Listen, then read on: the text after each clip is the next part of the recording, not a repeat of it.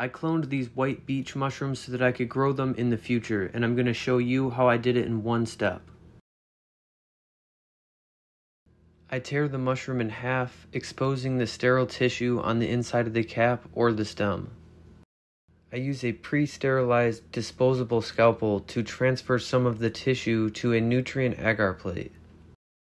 You can make your own agar plates or you can buy them pre-made online.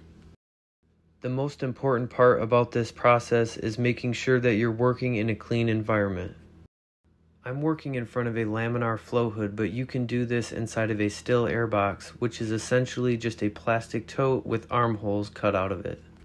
After 1 week of growing at 70 degrees Fahrenheit, the mycelium is ready to be transferred to more agar plates, to liquid culture, or to grain spawn to start the cultivation process. Thank you for watching, and don't forget to follow for more videos.